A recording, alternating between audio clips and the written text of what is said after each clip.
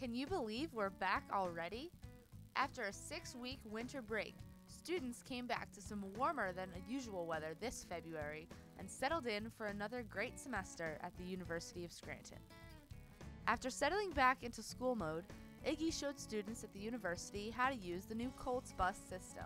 He explained to them that it was free if they showed the royal cards to the bus driver, and he even gave them some tips. For more information on this new bus system, visit www.scranton.edu/transportation. During Valentine's Day weekend, Performance Music hosted a Valentine concert in the Houlihan McLean Center. As always, the concert was free and open to the public. Next week, students got ready to celebrate Valentine's Day.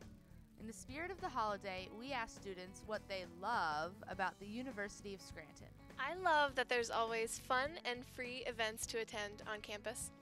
I love the Jesuits. I love the women's crew team. I love the food. My friends and the community here. I love Scranton because of the Jesuit ideals that are ingrained into our education. I love the Aquinas. I love everything. Every Wednesday, students are invited to enjoy fancy meals during dining services Upscale Wednesday. It's a yellowfin grilled ahi tuna with a jasmine coconut milk rice and an Asian coleslaw. From the grill to the plate, these entrees are sure to be a palate pleaser. That same night, USPB hosted Holy Guacamole. This Mexican-themed event gave students a chance to enjoy Mexican food, learn about the Mexican culture, and have a little fun. Later on that week, USPB also presented comedian Ron G. Ron gave students the chance to take a break from school and work and enjoy a few laughs.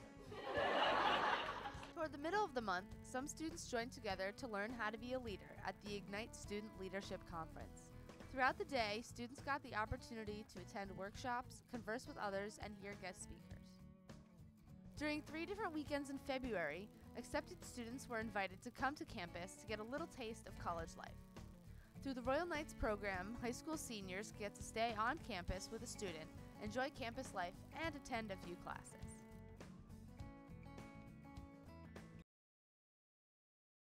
Seniors Caroline Gillespie and David Hovey won conference titles to lead the men's and women's swim teams to runner-up finishes at the 2012 Landmark Conference Championships. The women's basketball team, behind the inspired play of senior Sydney Jacks, earned the number 2 seed in the Landmark Conference Tournament, while the men's team was the top seed and won its 4th Landmark title in 5 years. The Royals also earned their 24th NCAA tournament appearance. Freshman Kevin Gunther was the Royals' top finisher at the 2012 Metropolitan Conference Wrestling Championships. Ending the month, the university players presented Fuddy Mears. This comedy had audience members roaring with laughter. Well, that's your taste of what happened in February. We'll see you next month with some more exciting spring semester events.